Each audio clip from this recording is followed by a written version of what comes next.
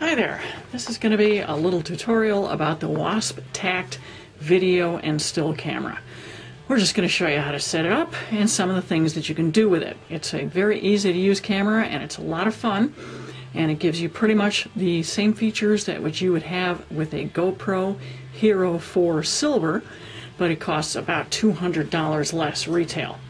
Well, first thing you want to do is you get it out of the box. So you cut the seals on either side of the box, and then you lift off the clear plastic lid, and now you have to get the camera out of the mount. It's on the mount with what they call a J-hook buckle. Hopefully you can see that.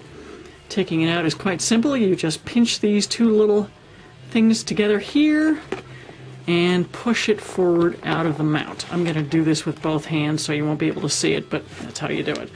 Just pinch those and push it forward. Oops. Okay. Getting the wrist remote is very simple.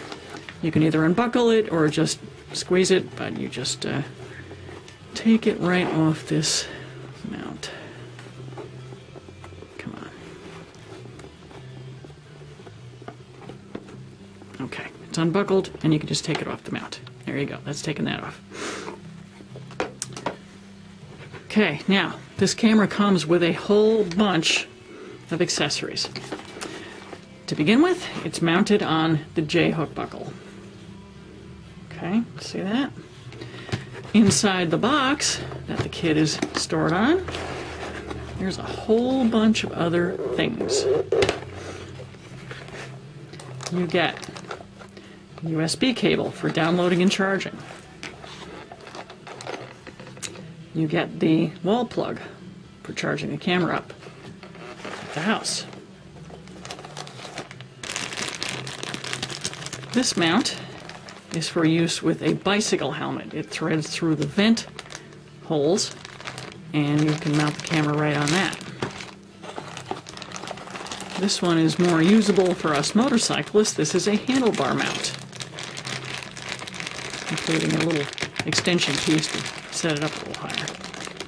Okay, that will go from about 5/8 up to 1-inch handlebars or other tubing.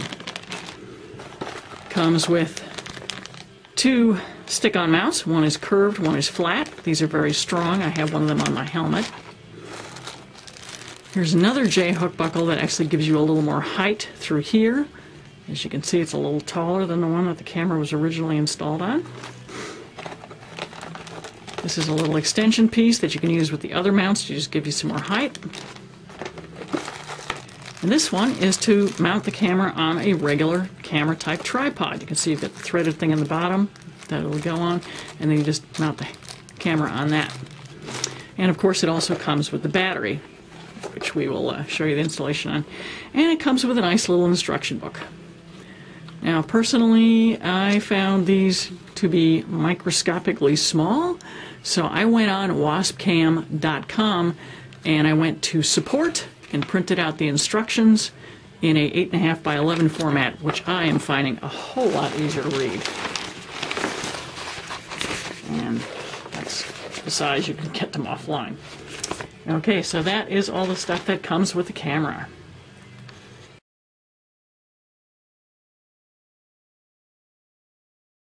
Now the SD card is not installed and is not included with the kit. It's about the only thing that is not included with the kit. So what you want to get is a 32 gigabyte micro SD camera, and it should be a class 10. And that way it'll react properly. Apparently they say if you have a less than a class 10, the video is going to be slow and jerky and won't work right. Alright? So you open up the package and you get the little tiny micro SD card out. This one is already out. And you got to open up the camera. And what you do is you take this is a little lock thing on the top here. And this takes several hands. You slide that over in the direction of the little arrow, and you pull back, you lift up on the lock, and don't laugh, this is going to probably take some work here. These things are very tight. And it's kind of hard to do two things at once. Alright, now that it's unlocked, then you pivot this back, and you actually lift it up like that. Now you can pry open the back door. Now this has a very tight seal on it because it's waterproof. This entire camera is waterproof, just like this, down to 98 feet without any kind of an external case. So what you do is you just kind of gently but firmly wiggle this back door. And the first time I actually had to use a screwdriver quite gently. Okay, here we go. Now it's opening up. Okay, now this one I have already got the SD card and the battery installed, but I'm opening it up so you can see what we got. Okay, lift this out. Okay, now there is where the SD card goes. And what you had to do was actually flip up this little silver door down there, and you then lay the SD card down inside, push the little door down, and click it into place.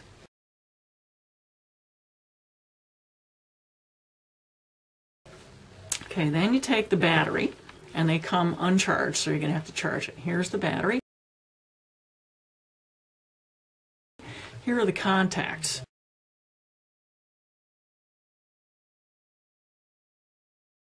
And the contacts match up with these things right down there.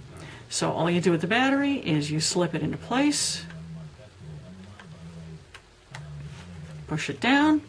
Once it's down, it's up against the contacts, and you're in. Close the back door, squeeze it as well as you can. It's going to resist a little bit. Now you have to redo this lock. So you flip it back so it goes over these little catch things there. Make sure it's over there. Okay, and then you snap it down, and that is it. You're all good to go. You're locked and your battery is in. Okay, then you have to charge up your battery. So what you do there is you remove this watertight plug, and you can usually do it by hand. If you really need to, you can use something wide and flat, maybe a big screwdriver that'll go in there. Okay, you undo this plug and you'll see two ports in there. One is an HDMI port for attaching to a television. The other one is your USB port. And all you do there is you go into your stash of things that came with the camera. You get out your USB cable and your wall charging plug. This end goes into the wall charging plug.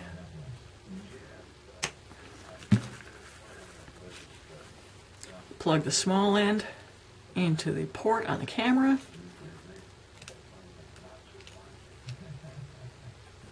Sorry, it's actually the bigger hole. Okay, that's now plugged in. And you just take the other end and you plug it into the wall. Once you've got it plugged in, the plug has a little LED on it. When the battery is completely discharged, that LED will be red. When it's partly discharged, it will go to yellow. And when it's ready to go, when it's all charged up, that LED will turn green. So that's a really easy way to know when it's time to unplug the camera.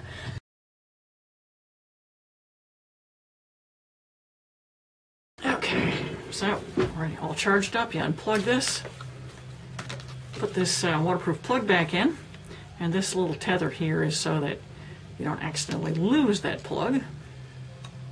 Makes it a little hard to tighten it down, but you can you can deal with it. So you tighten this back up, and you can just do it by hand. Make sure it's good and snug. Make sure you get it straight.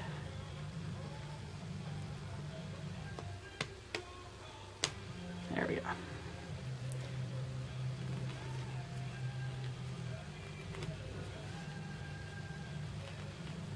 Okay, now let's explore the camera itself. On the very top, you have two little buttons that you can push. The one on this side is the power button.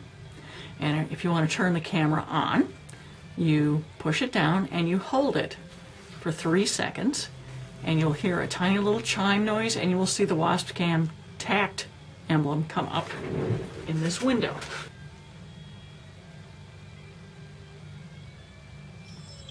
And there you go. Camera is now on. In the main, you're going to see a screen, and you'll have to forgive me because I leave this little protector thing on the viewfinder. I don't want to get it screwed up. But this is your LCD viewfinder. All right, now while we got that on, let's go around the rest of the buttons we have. That's the power button, like I said. This is your movie on, movie off button. If you want to take a video, you push this down firmly until it clicks, and you will see a little tiny red dot appear on the screen and start blinking. That means that you're recording video. When you're finished recording video, you can push this button firmly again, and it will stop. Other buttons. This is the mode button. It's got an M on it. There are 3 modes. You hit the first mode that it automatically goes to is video. If you push this again, it will go to your still photo mode. And if you have anything in memory, if you push it again, it will go to your playback mode. As I was saying, we have 3 modes. When you turn the camera on, it automatically will start up in video mode. Now you know you're in video mode because there's this tiny little icon up on the top that looks like a movie camera. If you push the button again, you will be in still photo mode. And if you push it again, only if there's anything in the memory, you will get into playback mode. Okay? Alrighty, now let's go back to video mode. Alright, next down you have the menu button. If you push that once or twice, you will come into the various menus for each of the modes. Photo mode and video mode have different menus. If you want to get into a menu and do something, you start from here. Depending on which menu you want to get into, the first click takes you to your appearance. You've got resolution, you've got cyclic recording, exposure balance, exposure adjustments, white balance, and these are the little scroll buttons down here.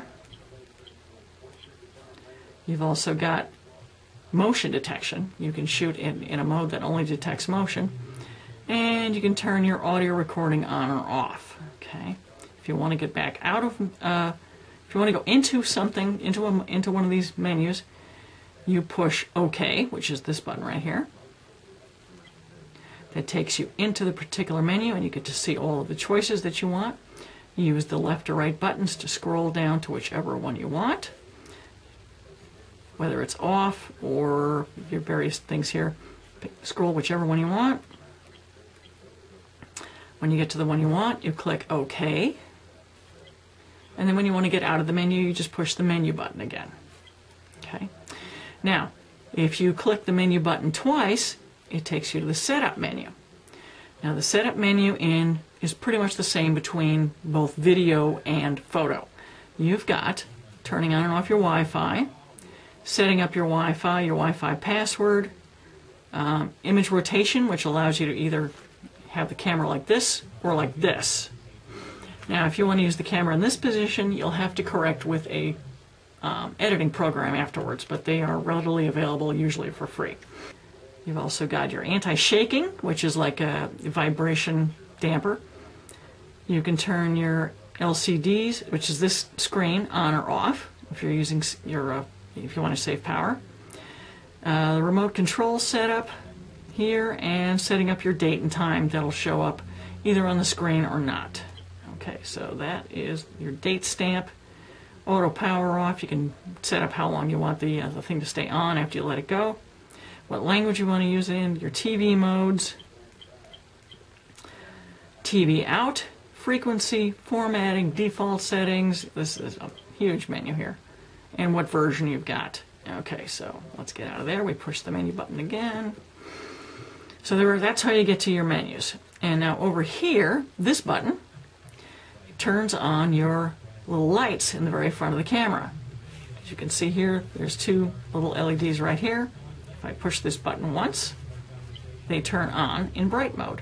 If I push it a second time, they turn on into a low mode. Third time, you've got strobing. And fourth time you push it, they are off. And finally, the other buttons are the left and right, which actually are more like up and down buttons, but that's what you use to scroll through things. So that is pretty much it for all of your buttons. In the front of the camera, you have your lens, you have your 2 LEDs for low light, and you have a little indicator light up here. And that's pretty much everything on the camera. Now, let's take a look at the screen. When you're in video mode, there's a fair amount of information going on here. Number one, you've got the little icon up here that shows you're in video mode. This little thing over here, which looks like a waving hand, actually shows that I've got the anti-shaking option turned on. Over here is your time. This is the resolution that you're going to be shooting at, and there's a good variety of that available. This is how much memory is left in your SD card, and finally you've got how much of your battery time is left. Down at the bottom you've got your date and the actual time. And then when you come around here, there's a little picture of a microphone with a cross through it. That means that I've got the audio recording turned off for videos. And up here, it shows that I have the exposure set to +1. So I'm trying to make things a little brighter than they would normally appear. This time of year especially, we're in the winter time, everything's kind of gray, kind of black, things look a little dark. So I'm going to try shooting at a lighter exposure.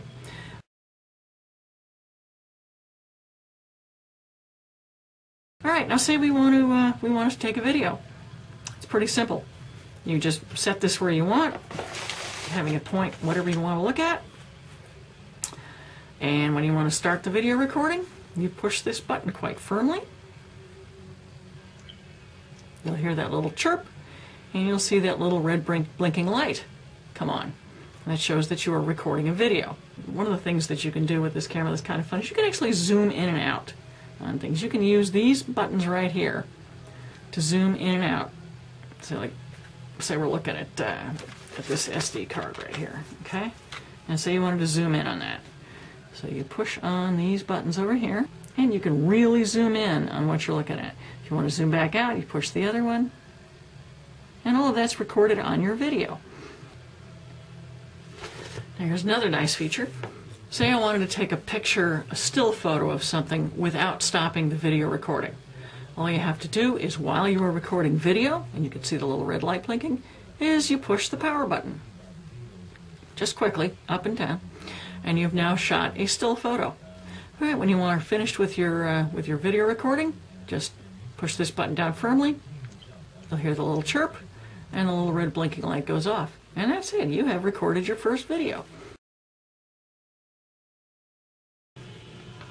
Okay, so we've now recorded some videos and some still photos, and you want to go back through them and see what they look like.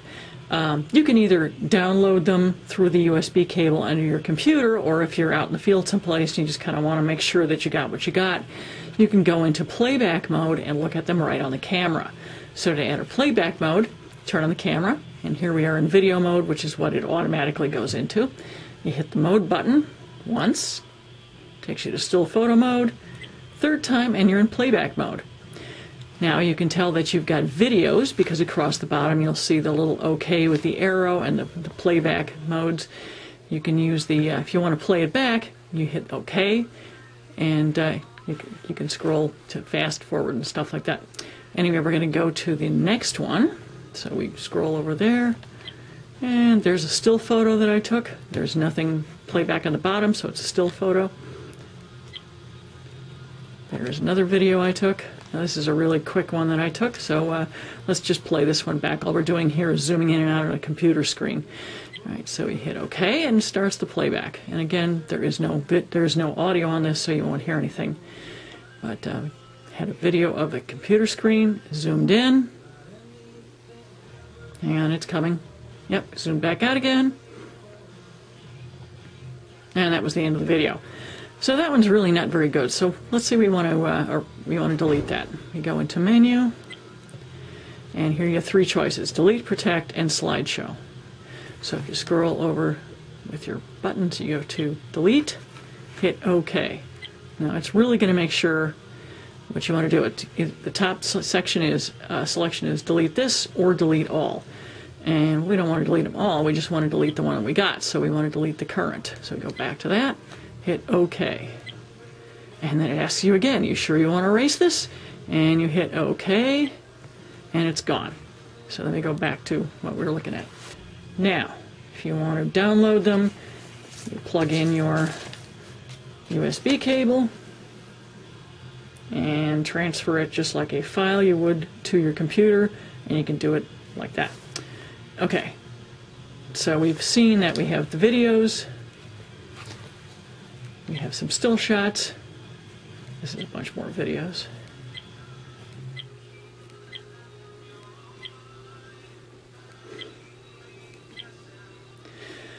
And this is one of the still shots. And again, you can go into the menu. And I didn't really think that was such a hot one, so I'm going to scroll down to delete and push OK. Again, delete it, yes. Delete current, yes. Erase this, yes. And it's gone.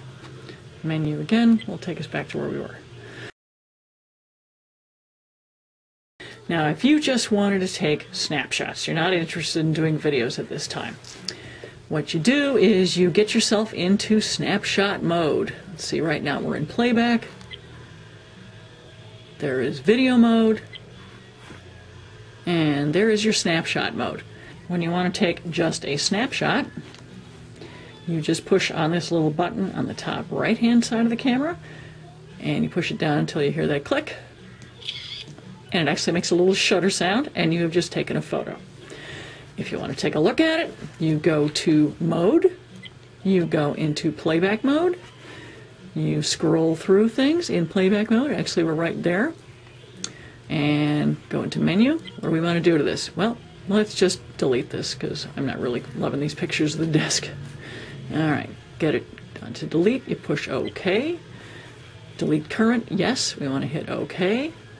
Do we want to erase this? Go down to OK and click OK, and we're there again, so we go back to menu. So that's how you would just take a snapshot.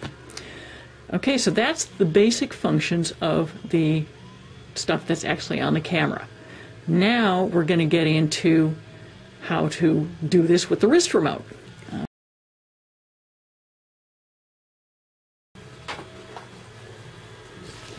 This is your wrist remote. This comes with the camera. It's all included in the price of admission. So let's say we want to start using our wrist remote to do videos and photos with the Wasp camera. This will work up to about 15 feet away. Now, once you've paired it with the camera, it's really easy. Right here now, we're in video mode, but nothing is going on. But we want to start taking a video. So what we do is we press this little button down here, the one with the two circles on it. Just push that. You hear that little chirp from the camera. You see that tiny little red dot going, and we are making a video. If you want to take photos while you're in this mode, while it's taking a video, you just push the square button, and it has taken a photo.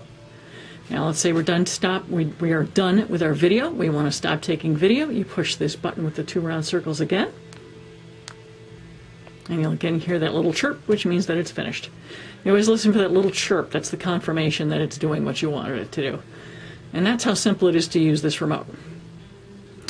Now let's just say you don't want to take a photo while you're taking a video, you just want to take a photo. You have to put the camera into photo mode. You'll have to push that little M button to get there. Now we're in photo mode. You want to take a photo, just push the square button, and you'll hear that little shutter noise. And you've just taken a photo. And that's how to use this. It's very simple. And you don't have to worry about charging this up. It comes with a watch battery already installed. And if you ever need to replace it, you just open up the back here, and you can replace your battery. And that's how that works.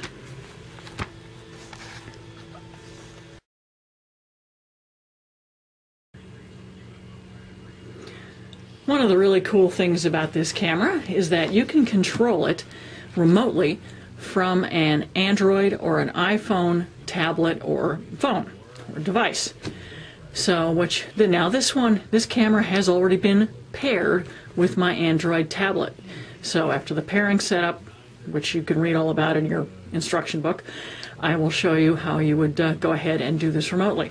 First thing you have to do, you're going to be in video mode because you want to take a video. So, yeah, we're there. Now we go to the second menu. So you push the menu button twice. And the first thing that's on the list says Wi-Fi.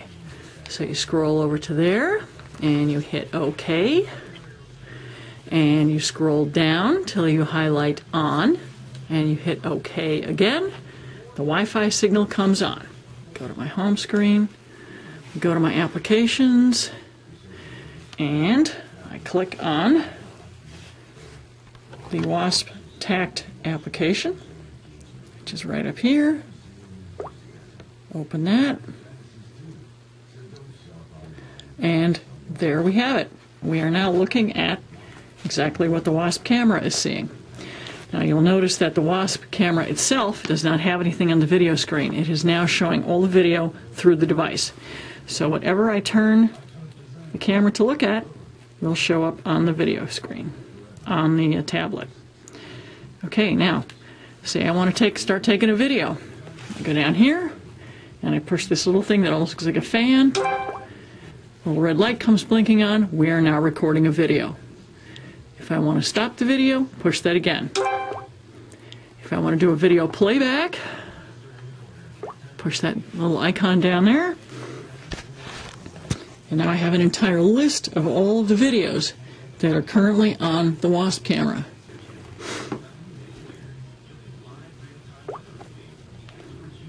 I can play back.